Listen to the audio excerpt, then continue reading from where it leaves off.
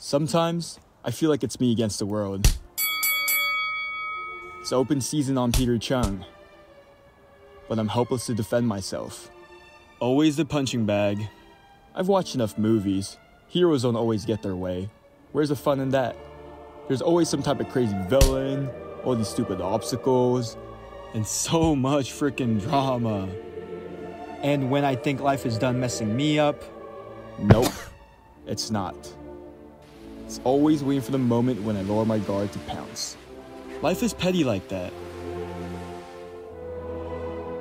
Then the world gangs up on me, as if handling one ass whooping at a time isn't enough. Ever heard of Murphy's Law? Oh, you failed your quiz? Guess what, you also lost your wallet. And the girl you like? She has a boyfriend.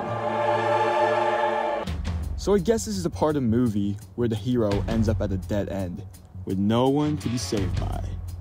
But you know what? Screw those kind of movies. Right now, I'm the main character of my own movie, which means I'm on God mode. I'm a fucking superhero.